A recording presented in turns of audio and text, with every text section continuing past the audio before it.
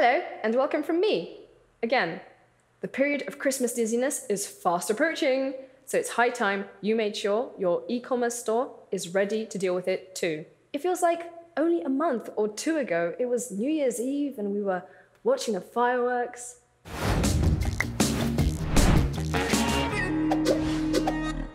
We all dream of the huge wave of customer orders that will flood into our inbox at Christmas time.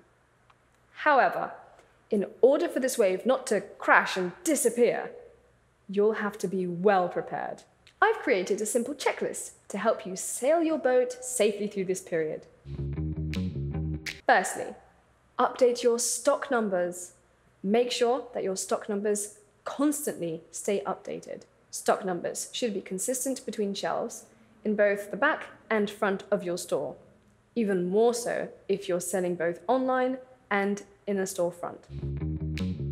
Secondly, SEO, search engine optimization, is a long game.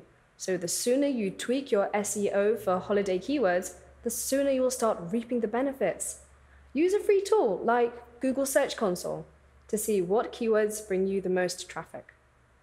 Then, optimize for those keywords and create content around the keywords you want to rank for.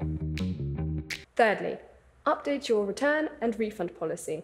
Almost 30% of customers abandon a purchase because the return policy was either unclear or unfair.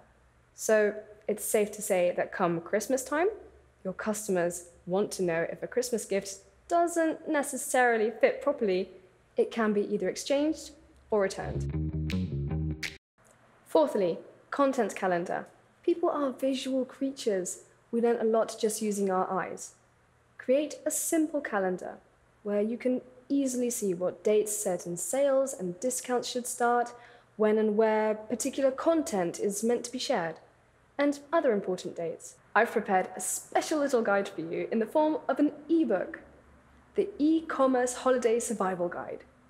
Keep this guide by your side in the lead up to the holiday period and during it. As the chaos of the silly season starts to take hold, use this guide to keep yourself focused on what's really important. And don't get distracted from your overall goals. You can find the link in the description below. So now the checklist is ready for you to put into action and accomplish the best and least stressful holiday period yet. I'll keep my fingers crossed that you manage to get everything planned and sent out in time. All right, that's it from me. See you in the next episode. You know the drill. Don't forget to like, subscribe, bell button, comment section, go wild.